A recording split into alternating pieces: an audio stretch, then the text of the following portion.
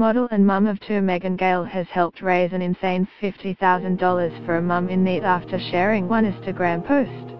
Posting a photo on Instagram on Thursday, Gale said she came across the cause in question on social media, asking her followers to donate to St Kilda Mums. St Kilda Mums, a Melbourne-based charity who rehome new and pre-loved baby goods and nursery equipment to families in need, had initially shared the story of a young mum on Instagram. This week we were asked to help a young mum due in January, the St Kilda Mums post began. She had been considering adoption as she has no support from the baby's father or her own family. As her due date draws near, she has sought help from a social service to keep her baby. At this late stage in her pregnancy, and with little in the way of savings, she is not prepared to bring her baby home. She doesn't know anyone who can pass on their pre-loved baby gear.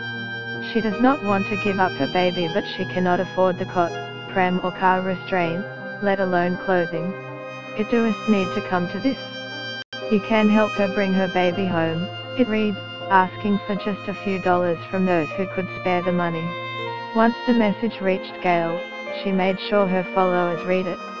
Within 24 hours, the organization had been inundated with 826 donations, reaching a total $50,000. Bravo, Megan. From almost the first moment they met, we knew Laura Byrne was the one for The Bachelor's Maddie J. Johnson. And yet she almost was. The Bachelor winner has told News Corp BW magazine, she only applied to the show as a joke after a few glasses of wine. The 30-year-old said initially rejected the offer when a casting agent called her, and she only agreed to take part hours before filming started. At around 4 a.m. in the morning, she changed her mind. It was just like, holy sh**t, I am going to go into the Bachelor house, she said. Damn, why haven't we ever made a joke like that? Is it too late now to say sorry? Long story short? Yes. Not even 2 months back into their tumultuous on-again off-again relationship, TMZ reports that singers Justin Bieber and Selena Gomez are in couples therapy. Or, to be more specific, Christian couples therapy. Eek. A post shared by Justin Bieber, at @JustinBieber, on December 1, 2017 at 3:52 p.m. PST.